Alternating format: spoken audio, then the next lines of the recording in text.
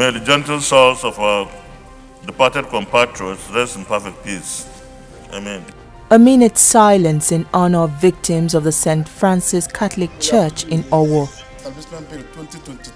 The deeply worried senators wear long faces. They say killings and violent crimes must be halted urgently. They fear that such an attack in places of worship could lead to inter-religious conflicts and ethnic wars in Nigeria. Senate notes with sadness that the attack on St. Francis Catholic Church in Owo led to the killing of 40 worshippers, and about 80 worshippers suffered varying degrees of fatal injuries. Senate further notes that the attackers deployed dynamite and heinously massacred aged persons, women, and children at St. Francis Catholic Church in Owo. In another development, the Senate's chief whip, Senator Orji Kalu, says religion should not be a major requirement in deciding who becomes the running mate to the presidential flag bearer of the APC.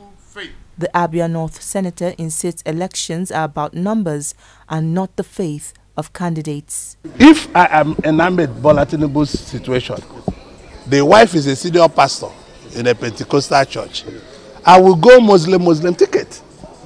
The most important thing is for the party to win. June 6th was a significant day for supporters of APC presidential candidate Asiwaju Bola Ahmed Tinubu as he clinched the presidential ticket for the party. It was an anticipated victory for political groups like this, and they are rolling out the drums to celebrate it.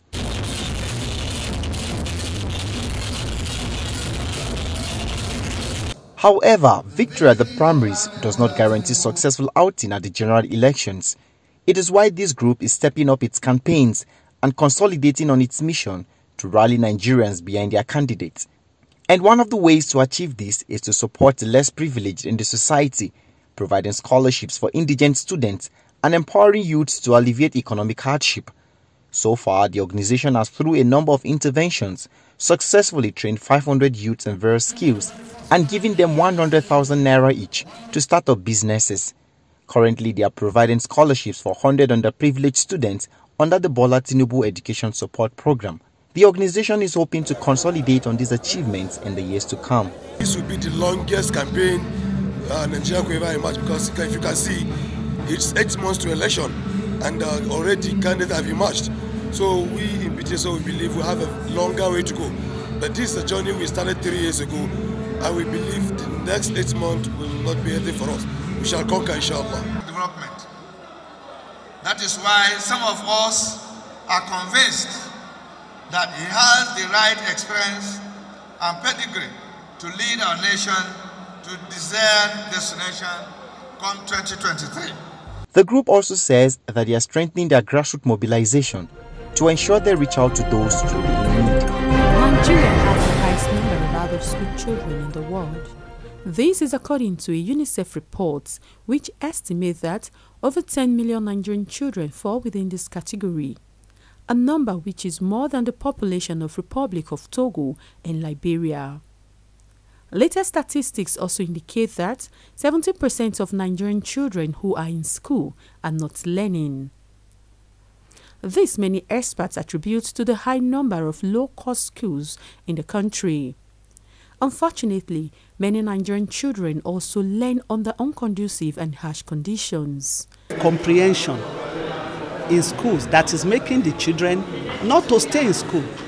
Because if I go to school today, I can't understand what they are saying. Tomorrow I go 1 week, 2 weeks, 1 month, 2 months, I'm going.